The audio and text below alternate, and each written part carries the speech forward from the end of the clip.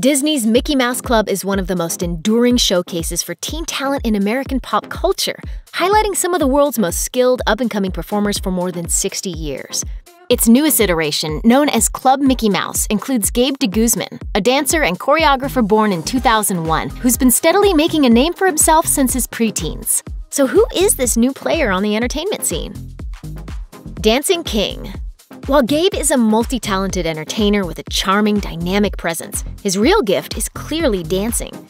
He got into dance at the age of 5 and worked his way into the spotlight in 2011 at age 10, securing his first major gig performing alongside Bruno Mars and winning a solo dance championship while competing at the national level. By the time he joined Club Mickey Mouse, he was an award-winning competitive dancer several times over.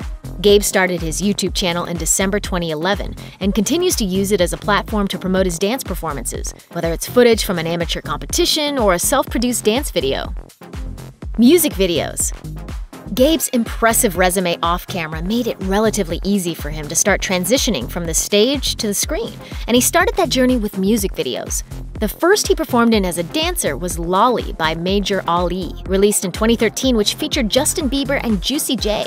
Shortly after, Gabe appeared in the video for Skrillex's Dirty Vibe, and in 2015, he was part of the ensemble in a video for a remixed version of Say Say Say by Paul McCartney and Michael Jackson. Commercial spots. After dancing put him on the map, Gabe started expanding his portfolio, building out his reel with a number of national commercials, some of which he doesn't dance in at all. He's appeared as an excited kid in a spot for a Power Rangers Super Samurai tie-in toy, as well as commercials for Hot Wheels, Old Navy, and of course, Disney. Now that he's a part of Club Mickey Mouse, he's basically a brand ambassador, and a lot of his life is kind of a commercial. So it's a good thing he had plenty of practice. In the background.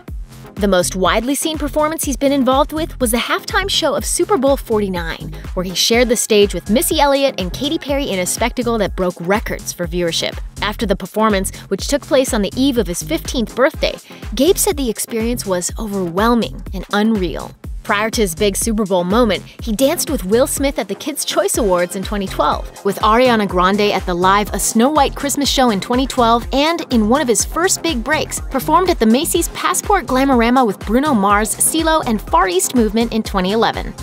TV appearances. Gabe has also flashed a smile and strutted his stuff on a number of dance competitions and reality programs, appearing on the 2012 finale of The X Factor, in the 2015 season of Dance Moms, the 9th season of America's Got Talent, and the 3rd season of Shake It Up.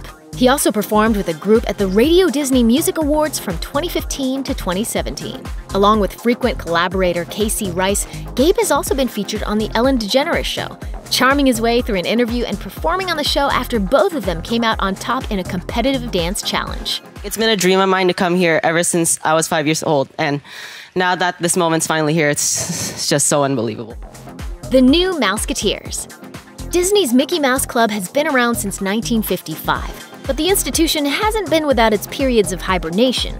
After the last version of the team ended in 1996, a new version of the program, now called Club Mickey Mouse, premiered in September 2017 with programming delivered via Instagram and Facebook.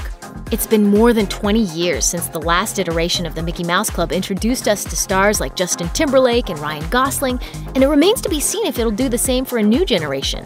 For Gabe De Guzman, though, the outlook is encouraging. Gabe's long had the talent to make it big. Now, with Club Mickey Mouse, he has the platform to make himself a household name. Thanks for watching. Click the Nicki Swift icon to subscribe to our YouTube channel. Plus, check out all this cool stuff we know you'll love too.